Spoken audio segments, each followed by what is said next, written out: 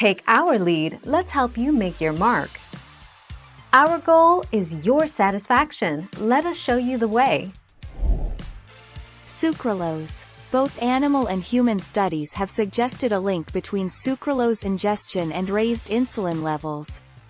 In one study, 17 people were given either sucralose or water and then administered a glucose tolerance test, 10. Those given sucralose had 20% higher blood insulin levels. 3 June 2017.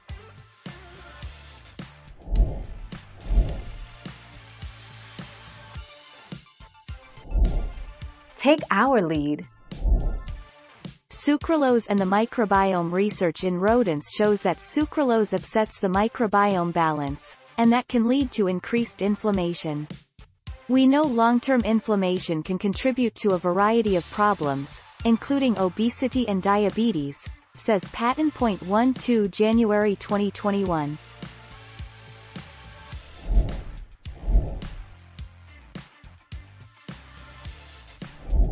Make your mark, take our lead. It's considered safe in small amounts, except for people with phenylketonuria, a genetic disease. Sucralose, also known as Splenda, passes through the body easily and does not build up in body fat. It's also 600 times sweeter than sugar, so a little goes a long way. 13 September 2016.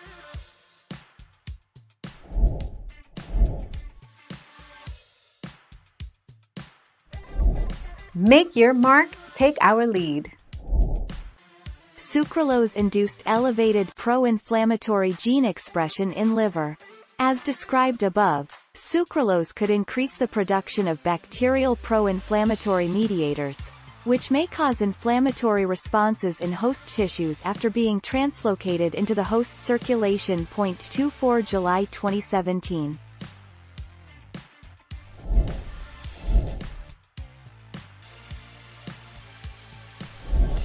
Make your mark, take our lead. For some people, it may raise blood sugar and insulin levels. It may also damage the bacterial environment in your gut, but this needs to be studied in humans. The safety of sucralose at high temperatures has also been questioned. You may want to avoid cooking or baking with it, as it may release harmful compounds. 13 September 2017.